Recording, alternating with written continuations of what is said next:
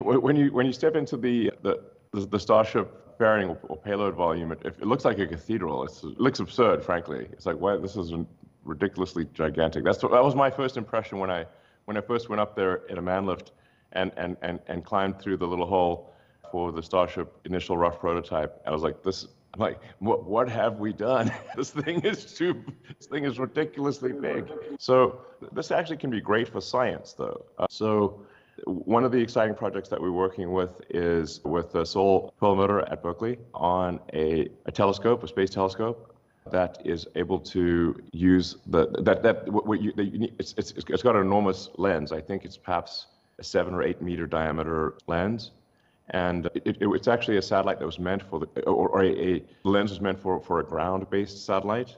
But if you then take that same satellite and put it in orbit, its capabilities are greatly enhanced because you don't have the obfuscation of the atmosphere. So that's why, for example, the Hubble, which is actually a fairly small telescope, can do better than I think maybe any historical ground satellite, especially in the visual spectrum.